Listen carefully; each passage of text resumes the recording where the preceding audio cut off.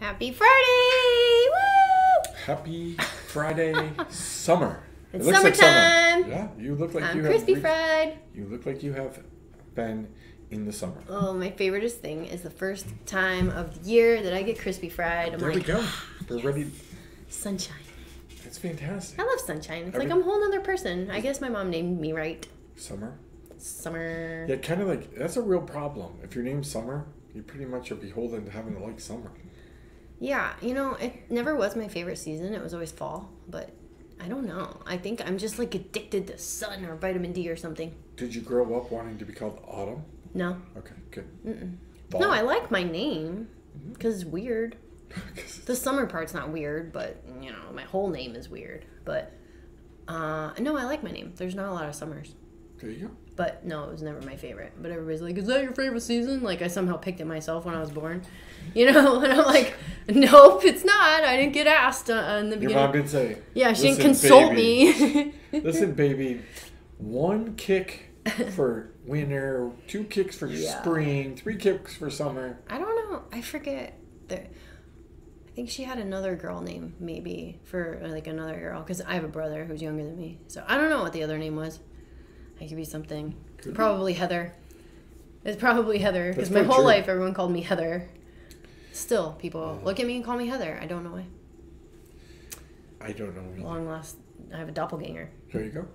So, about Malachi. There we go. Let's go. Speaking of doppelgangers. Let's go. Not even Malachi. remotely relevant. Yeah, we were in chapter 3. Yeah. I declared at the end of the video that we were going to finish it. All right, let's So do it. we have to finish it. All right. Have to at least read it. All right, let's do it. I think we ended with verse 12. So I'll read at 13. Okay. All right, Malachi 3, guys. Last book, Old Testament, in case you're lost. Your words have been stout against me, saith the Lord. Yet you say, what have we spoken so much against thee? You have said, it is vain to serve God, and what profit is it that we have kept his ordinance, and that we have walked mournfully before the Lord of hosts? And now we call the proud happy. Yea, they that work wickedness are set up. Yea, they that tempt God are even delivered. Then they that feared the Lord spake often one to another, and the Lord hearkened and heard it. And a book of remembrance was written before him, for them that feared the Lord, and that thought upon his name. And they shall be mine, saith the Lord of hosts, in that day when I make up my jewels, and I will spare them, as a man spareth his own son that serveth him. Then shall ye return and discern between the righteous and the wicked, between him that serveth God and him that serveth him not. Yeah. Did you say we were going to get through 3? Is that what you've been? Well, the whole Malachi. listen, we read it. No, I did not say we were going to complete chapter 4. All right, good. I said we were going to finish chapter 3, I think. I hope I didn't say chapter 4. No, I said maybe we'll read chapter 4. Okay, all right. Ugh. Yeah, there's a lot in here. Yeah. Well, I mean, I don't know. I'm stuck on 15. I know I'm skipping, but they call the proud happy. That, you know, they that work wickedness are set up. They that tempt God are even delivered. I read all these things and I'm like, oh yeah, right, that's right now, right? You know, and it's just, yep. Well, I think We've never changed. Just like Right, we said the last time. Like, God knows, people. Yeah, this is exactly where I find myself at times, right? So this isn't a non-Christian thing. This is even a Christian thing, right? We look around us and we say, God, what's the profit of our keeping your charge? Yeah. Walking in mourning before the Lord of hosts. What's the purpose? It is right? vain to serve God. It matters because God says up above, listen, you have been hard against me, says the Lord. Yeah. But you say, how have we spoken against you? Right? So again, I don't think sometimes we recognize, right? Like I am so guilty of this, and now I'm going to have self-conviction. So we could probably just end right now. No way. Right? But how many times are we asking for affirmation, reaffirmation? Tell me again, Lord, the promises. Tell me again that you love me. Tell me again that you need me. Tell me again that you're going to use me. Tell me again you got a plan for me. Yeah. Tell me again. Show me again. Show me again. And part of that is because of verse 14. because I look around and I see reality. My reality, Right. which is, you know what, all these people who are selling themselves out and who are doing all this other stuff, or who are compromising, marginalizing, who are saying sin's not sin, all these, look at what they're building. Look at what they have. Yeah, well, and it just looks like they're getting away with it. And it's like, mine says, stout, he said, your words have been stout against me, or arrogant. Yeah. Right? And I feel like, yeah, like you were saying, it's convicting because we're looking for like affirmation and things, but like there's multiple parts to this. Like there's like, you hear how some people, like, okay, I've heard you talk to God many times.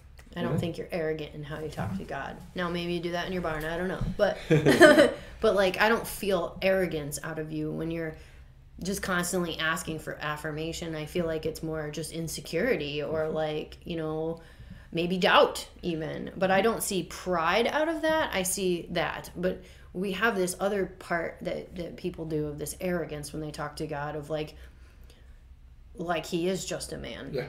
Right? Or he's just like us, or he's not God. Like, you know what I mean? This arrogance of like, I know, and this pride of like, well, we just know how this goes, and we know everything. And, we were talking about other parts, the Bible, and talking about like all this, human robot transhumanism, the angels and the humans, and all the things, and all the ways that we just know better. Yeah.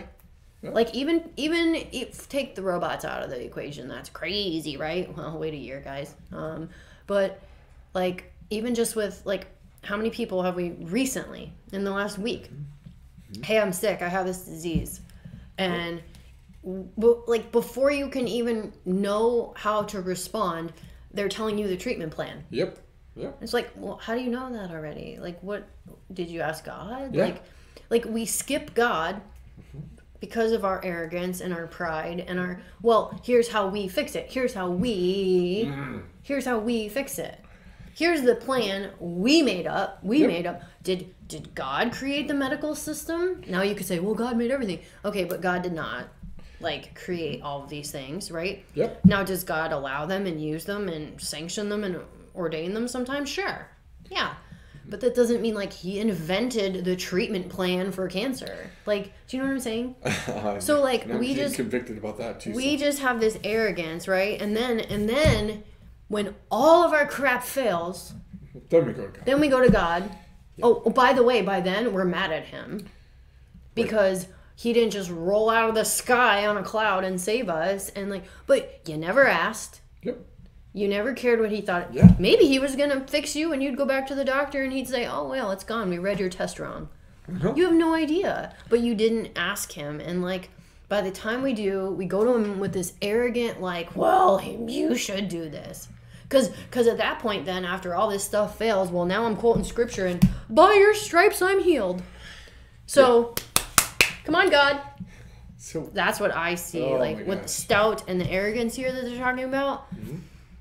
And then they're like, well, why even bother? Why? It's vain to serve God. Why bother? Because I don't get what I want. Yeah, man, you just said a lot of stuff right there, right? Sorry. A lot of stuff. It's like you just. That's what I got out of that. It's like going to the cupboard and just throwing it all on the table rather than taking it out piece by piece. So what you said was fantastic, right? And it's just sadly true. I'm just thinking about even within the church. How many times when a crisis happens, right, we call the insurance people, we call outside people to come in and give us advice, we call our lawyer, we call all kinds of people before we pray, right? So our initial thing is, hey, something happened. Can we all get together and pray about this? Nope. Instead, it's, hey, we got to react to this. Yeah, it's a reflex. God is saying, don't react to things.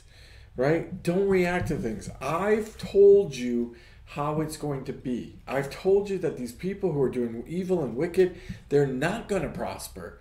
But you're just looking around you and you see because they're prospering for a second, oh, well, that must be the right thing to do. The problem is these people's hearts are being drawn away from God because they're looking at the wicked and going, well, God doesn't work. Right? Again, we've all been there. We all feel that way, right? But it's discipline that have us sit down and go like, I know what this looks like. I know what this feels like. I know what this is. Let's look at it though from God's perspective first, right? I going through 10 things right now where if I just went based on my feelings, people would be in deep trouble, starting with me, right? But I don't get to just go by my feelings. I'm clinging to promises that God said. It's like we think that somehow, again, promises, right? Period. Yep. Claim them. Yep. Happening. You don't, maybe not, maybe you don't know when, maybe you do know when. Right. Guaranteed. Black and white, right? You cannot say maybe to that. Exactly. Unless you think that promises me maybe, then you got whole other problems. But so exactly that. So if God's set in stone plan for you, right? Say you get an illness, right? He knows how it's going to go. He knows how he's going to let it go. He knows what's going to happen, right? Let's say you're going to die. Okay? From this illness. What if he knows the outcome and he knows what is going to happen and he has a plan, then what do you possibly have to lose by asking him first? Like we think that we so much completely control everything that if, oh my gosh, if I wait 5 minutes to do this and ask God first, then it's going to be worse. Because if I don't get to the hospital, if I don't do this thing, then the doctor said you got to do it as quick as possible, and you got to do it, and you got to do it. So clearly, if that's true and that's what God wants me to do, then he's somehow going to punish me by spending time praying about it. Yeah. So maybe he'd save you all the drama. Well, see, that's what I was just thinking. Probably for the first time in my life, right? Like, if God's plan is for me to be healed or not be healed, it's gonna happen. What's the purpose of going to the doctor? Right. So you're going to go through this entire process and nothing's going to happen and you're not going to get it fixed.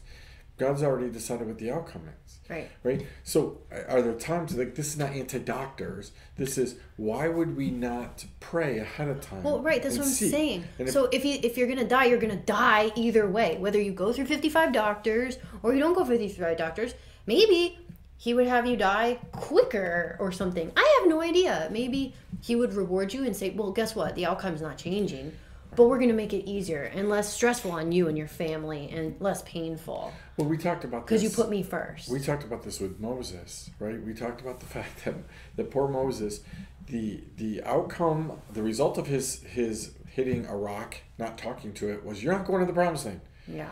And that was near the beginning of a 40-year stretch. He went through that entire time. God gets to the end of it, and he doesn't relent. God doesn't say, oh, Moses, I'm sorry I told you that. Yep, you're going to go to the promised land. He said, no, you're not going to the promised land. Right. He's not kidding when he says anything. Right. Nothing you're going to do is going to fix this. Nothing you're going to do is going to stop this from happening. You got to keep walking through, though. Yeah. Right? If we're waiting for healing that's never going to come through doctors, man, that's a waste of time. Yeah. Right? If we're waiting for healing that's never going to come. Right? If God says, get your stuff in order, your life's is gonna come to an end. Like, these are important things. Yeah. What if Moses didn't listen to God and he started, prepping his house over in the promised land? What if Moses had just decided he was gonna walk with the people? He's like, yeah, God, we're not gonna talk about this. Yeah. Like, these things are. Who knows? Yeah, these things are super important, right? But the problem here is the people are supposed to be keeping their eyes focused on God. And instead of keeping their eyes focused on God, they're focusing in on outside stuff. Again, I'm not proud enough to say, but that's exactly where my problem is. Every conversation you and I or anybody else has that is that way in nature, it's because my focus is on what's around, not what's up, right? I shared with somebody this morning, listen, keep your focus up. Keep your focus. I know you don't understand what's going on. I know you don't know what's happening. I know it doesn't feel like God's doing anything. I know it doesn't feel like God's anywhere around. Keep your focus up, because that's what the enemy wants to do. Yeah. You brought something up that's not a new concept, but just I've been on it lately because of because you challenged That's the nice way of saying it, right? But we were talking about, like, man, there's so many times where we step into the swirling winds of the hurricane rather than resting in the eye. God promises, rest in the eye. It's going to swirl all around you. All around you, it's going to swirl. But if you rest in the eye, right, you're going to be peaceful. It can be that way all around you. See, I don't know. I want to dissect that further, because I don't know that you would necessarily rest in the eye. Because, like, my vision of that original thing that I said to you was in a tornado. Yeah. Right? Yeah. And I pictured, you know, the eye of a tornado is small. Yep. Usually, unless you got F5 thing that's, like, mile wide. But, like, you know, it's a small thing. And what I envisioned was, you know, you're safe and you can look up and see the blue sky, right? You can see God. But you got to be careful. You got to keep your arms in. Right? So, like, you can't fully rest. You can feel safe and maybe at peace, but, like, you can't just chillax, because once you chillax and you lay back, like, your arm gets sucked in or your leg gets sucked in. Like, I was, like, literally picturing like a hug almost. Like, you gotta keep all your limbs inside the car, keep your hands and you're feet safe in the ride, right? You know what I mean? Yeah, so, like, you can say you're resting, but, like, I don't see it as rest. So I would agree with you, and I would add to that, and I would say... You can dissect that. Well, I would say, too, that the deal with the hurricane is to get to the eye, what do you have to do? You gotta go through, right? So it's not... Yeah. God's not saying... No. Like, he's saying, like, listen, easy. this initial thing happens to you, you got to go through that part, but when you get to the center of me, where I am, then keep your hands... See, my vision was just, poof, I'm there. Well, and it wasn't like, oh, I gotta go through the pain to get to it. But when in yours you were talking about a tornado, right? And a tornado does hop up, Can drop and on it does you. drop down, Yeah, and so it is very possible to be able. Yeah. And I feel like there are times where that is what's happened, Yeah. right? We didn't go through anything. All of a sudden, poof, you know, the house has dropped on us, right? Yeah. And like, okay, what do we do, right? What do we do with all of this stuff? And the key is that we do exactly what God says. That he's going to do what he says he's going to do. We need to do what he's asked us to do. Yeah. We need to just stop, pay attention, and say, wait a second, wait. I see it all going around. That's what he's saying to them. Is, hey, you're looking at all this stuff and saying there's no purpose, there's no value, there's no benefit in doing things God's way. And every person that God's I know way of takes time. But everybody I know of has been there at some point. Where they're questioning. For sure. Listen, I could have this now instantaneously. It's so funny because we're running into people right now who are buying houses, right? Housing market is crazy. Crazy. I'd rather sell a bunch of houses than buy a bunch of houses right now. People are paying way more. My gosh. Imagine if you're in the middle of this and God says, just wait.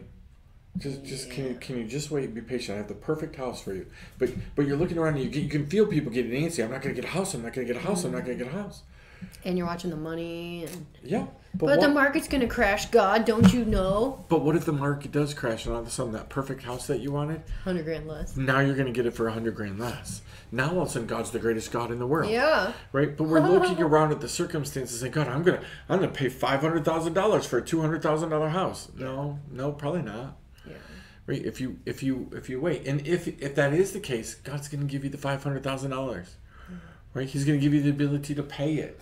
Right? That's important. We just don't trust him. I mean, that's just the bottom line. We don't trust him. And I think it would... Yeah, God's promises tend to take a while. Yep. I don't know why. I guess it's just his process and how he does things. And he does, again, and every time I wonder and I try to figure this out, and I brought it up on Friday night too, like, 2/3 of this book is prophecy. Like, we're still waiting for things in this book, right? We're still waiting. Like, but you're like, well, why? Like, well, for your own good. Like, he tells us ahead of time on purpose. Like, you talked about surprises, right? Like, yeah, a lot of things he doesn't want to be a surprise because he knows we're not going to be able to take it. Right? So, but we don't let God come into our lives in the intimate way that we have our own personal promises that we know we're waiting for. Like, how many people, like, really, like, really, that you know, can, like, okay, we know a lot of church people, but, like, the majority of people cannot walk around and be like, you know, God told me in conversation that I'm going to have this, and this is going to happen for me, and I'm going to have this, Yep. this, and this. It's usually when people are really in tune with God that he tells them things. So, like, this is why the majority, who he's talking to, obviously, is in this situation, because they don't talk to God. Yeah. So they think it's vain and it's pointless. They don't get any promises told to them, so they don't believe in any being fulfilled. And they're just like, well, what does it matter? Well, and then when you look at that and you put that with the rest, or with verse 15, and now we call arrogant, blessed, evildoers not only prosper, but they put God to the test and they escape. Man, we have seen this nonstop. We have seen this, people raising their fists to heaven, shaking it and saying, God is not God. And they're changing his word, saying God is for things that he's not. He's about things that he's not. They're changing the definition of love. They're changing definitions of forgiveness and repentance and things that he's called us to. And they're just saying, God, you're not in charge anymore. Like, literally, we're watching people in churches and outside churches every day usurp the authority of God and say, this is who God is. And the second that you say that, you're basically saying, I'm God. Yeah. Right?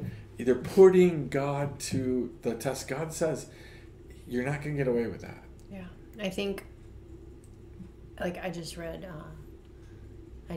Lazarus and the Rich Man again. Yeah. Right? And I really, like honed in on the part of, like, he said, you had all the riches and all this stuff, and now you're suffering and you're in pain and torture and everything. And Lazarus was tormented on earth, and now he is being comforted. Yeah. And it's like, people are like, well, what the heck? Like, what, what kind of God? Yep. Right? Why did Lazarus have to suffer his whole life? And why do we walk around suffering our whole lives then and watch all these people, have instant gratification and get away with it? And I think we don't understand the extreme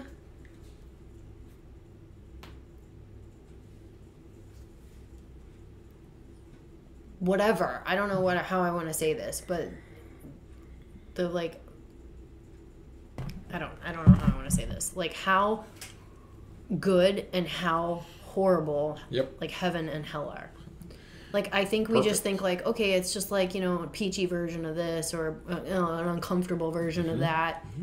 And it's like, I think maybe he lets us suffer, and maybe he lets us go through all these things because the payoff is astronomically greater than we can imagine. And I think he lets them have their whatevers right now that they want to worship right now, because the damnation is greater than they can imagine. Like, I think we don't get how extreme it is.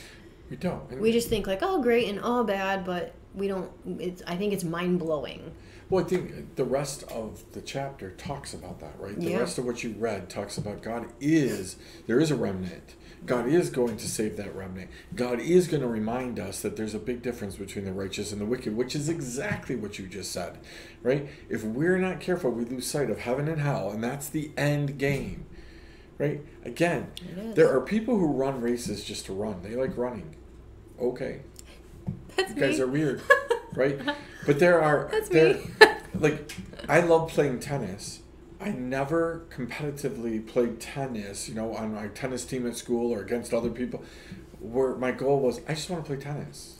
Yeah, that's different. That's a one-on-one thing. You want to beat the person. Right, but Paul reminds us of this when he says, everybody runs the race in such a way as to win, which means you have the end game. Yeah. But yeah, if you're getting in the Boston Marathon and your only goal is to finish the race, there's super great value in that, right? Just getting allowed to register for the Boston Marathon is an accomplishment. We have a friend who just qualified for the Boston Marathon. Yeah, she gets to run it. That is huge. It's a fantastic thing, right?